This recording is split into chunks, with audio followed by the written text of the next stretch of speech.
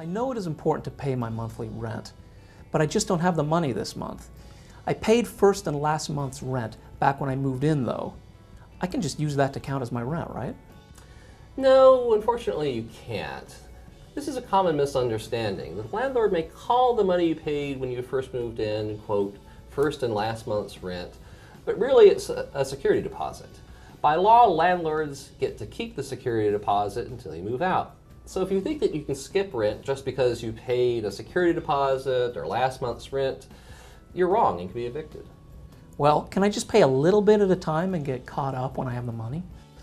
No, again, if you don't pay the full amount of rent when it is due, you are late and can be evicted for non-payment of rent. Usually rent is due on the first of the month, though some leases provide for a different day. Don't I have a 5-day grace period to pay my rent? It'll depend on your lease, but probably not. Many people think that the law gives them a 5-day grace period to pay rent, but this is incorrect. Check your lease. Some leases give you a couple of extra days to pay your rent before a late fee is applied. What is a late fee? A late fee is a penalty payment you have to make if you're late on your rent. Oftentimes, the amount of the late fee is stated in your lease. It must be reasonably related to the expenses your landlord incurs from being late, but can still be quite substantial. It is important that you avoid late fees if you can, or pay them off immediately. Some landlords will use rent that you pay in later months first towards prior late fees before applying it to unpaid rent. This could result in you not paying your full rent and therefore compiling more and more late fees. Sort of like credit cards, the amount can grow even if you're paying your monthly rent. Huh? Okay, I guess I better pay my rent on time. But if I don't pay my rent, can the landlord evict me immediately?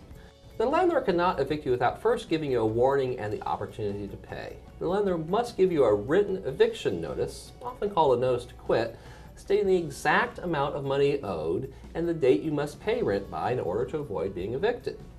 The landlord must give you at least 7 days to pay your rent. If the landlord gives you less than 7 days to pay, or states an incorrect amount of money owed on the notice to quit, the eviction notice is invalid. If you pay the amount of rent owed within the 7-day period, then you cannot be evicted, though you may still owe a late fee. If you do not pay, then the landlord can file an eviction action against you. Can I offer to pay partial rent after an eviction has been filed against me?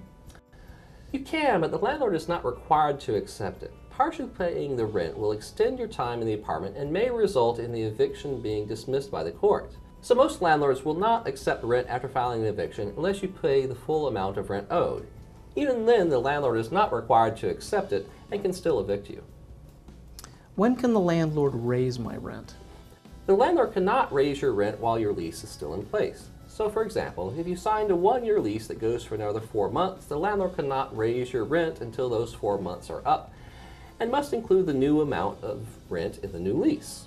If you're on a month-to-month lease or in the last month of your current lease, the landlord cannot raise your rent without giving you a full month's notice of the new rent. This gives you the opportunity to find a new apartment if you do not want to pay the higher amount of rent.